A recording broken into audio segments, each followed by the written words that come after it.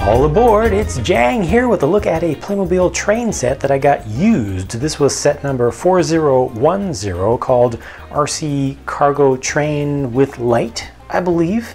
That's the biggest consensus that I've gotten out of the online resources I've seen.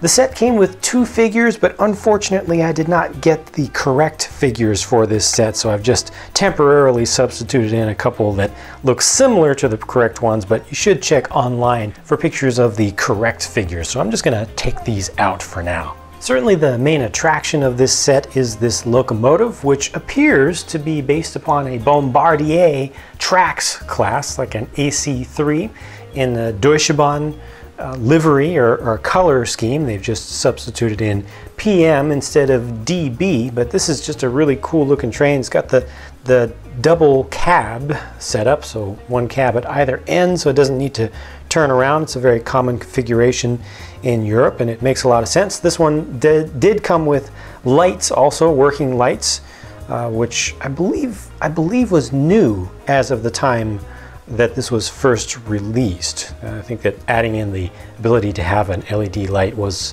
a new thing. They actually add a little piece on the top of the powered section, the powered truck underneath, that has connections to connect to lights in the body. Up top, the pantographs are able to be raised up, but it's just a single click up or down. You could also hyperextend that all the way back to get access to the cab section. There you see 2 seats, and your primary engineer would sit right here. That's your main control area. And you see it had a nice sticker going across the front and a couple of handles that your figure would actually hold on to. This in the center is the antenna for the 27 megahertz AM motor block that's on just one end of this locomotive. The set came with just one car, this open-top freight car with the extra large doors that open up on the side to allow you to get large pallets in there, and also certain sizes of containers would fit in there. It's a nice color scheme that fits in with the locomotive without capturing too much of the red, so it's still going to look good, I think, with other locomotives pulling it along. And they have consistent strakes, vertical strakes going all the way around it to represent the little bit of corrugation in the steel there. Red base used to good effect. It's sometimes tough to pull off the red base look on rolling stock without making it look old, you know, or very classic and retro styled, but this looks pretty modern. Again, 27 megahertz AM RC control on this one, so this is your controller, forward and reverse, and this one came with the red crystal set.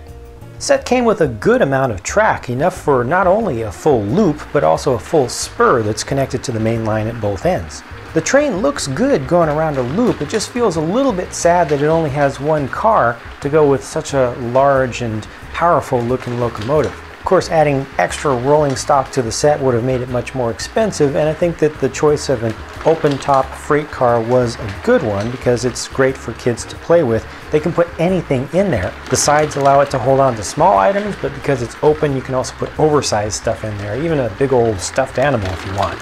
I personally was mostly looking forward to pairing up this locomotive with the modern passenger cars. The colors fit together well, and I feel it looks good having the longer locomotive with the longer cars. The set also included this track alignment tool, which to me isn't all that useful. It just helps you to get your straight tracks to be straight to each other, but they go together just fine without this. This was a really nice train with plenty of track and a nice exclusive locomotive. I hope in the future they're able to come up with a smaller RC motor block in the newer 2.4 gigahertz style so they can bring back this locomotive again.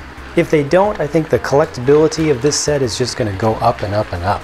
That's it for my look at this one. I hope that you enjoyed this. Once again, sorry for the lack of the correct figures to go with it. If you have any thoughts that you would like to share about this set, or if you have any other information about it, please do leave a comment below. I look forward to your feedback, and I'll be talking to you again soon in the next video.